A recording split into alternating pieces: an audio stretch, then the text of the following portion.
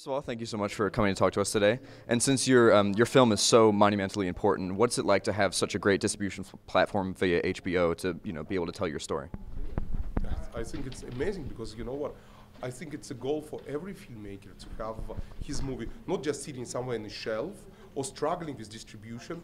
It's a dream for every filmmaker to have his messages to be delivered to the most big amount of the voters. And I think HBO giving me not only platform to tell my story, deliver the messages that I'm aiming to deliver from the Middle East or from my characters from the Syria, but also allowing me as the filmmaker to express myself with the timely subject matter.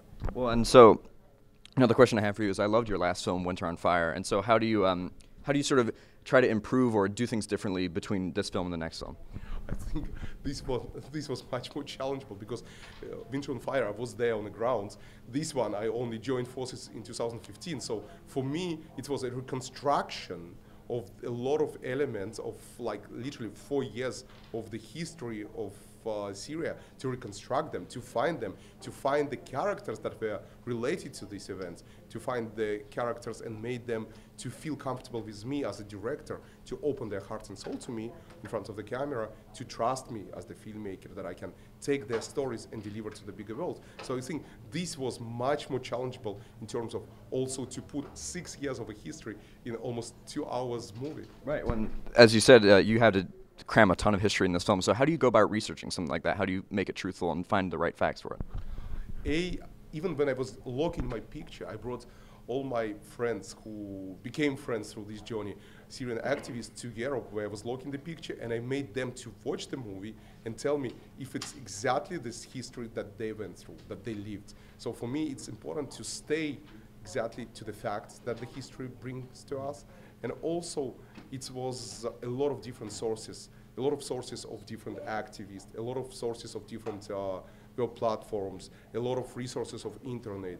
And again, and the most important, all these heroes from 2011 up until today, their stories. So all together, it gave me the material, it gave me sword.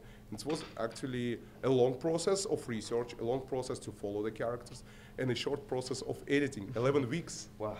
Yeah. Well, and then the last question is, so given all that's happened in the past 2 weeks, which I think is personally shameful, how do you think that this film is even more important now than ever than when you started shooting it?